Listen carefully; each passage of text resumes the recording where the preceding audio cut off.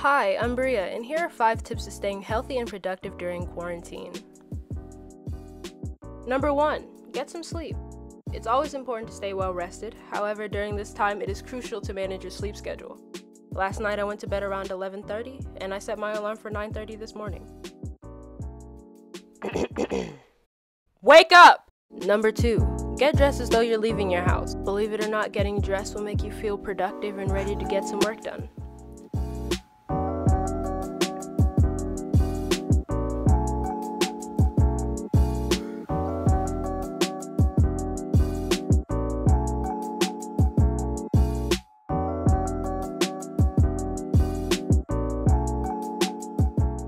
Number 3, make a to-do list.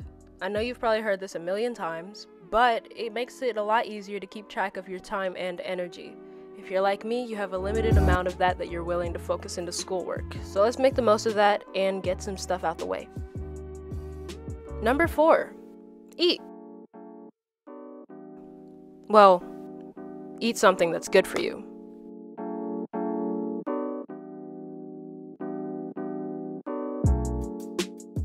Most of us are familiar with that feeling of wanting to snack when you're bored, but let's actually make sure that what we're snacking on is good for us.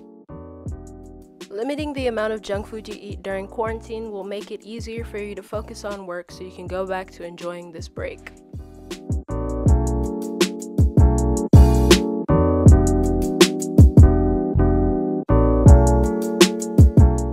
Number 5, do some activities. And of course, I don't mean binge watching every original series on Netflix and calling that a marathon. Go outside, start some hobbies, rearrange your room, work out. This is your time to get into anything you've been wanting to do. We're gonna be here for a while after all. 5.5. Okay, I know I'm cheating, but relax and try not to feel guilty about it.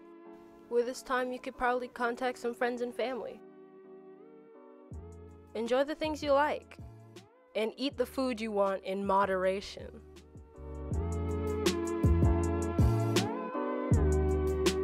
Hi, I'm Bria from that video you just watched. I hope you liked it, and I hope you stay home and stay safe during this quarantine period.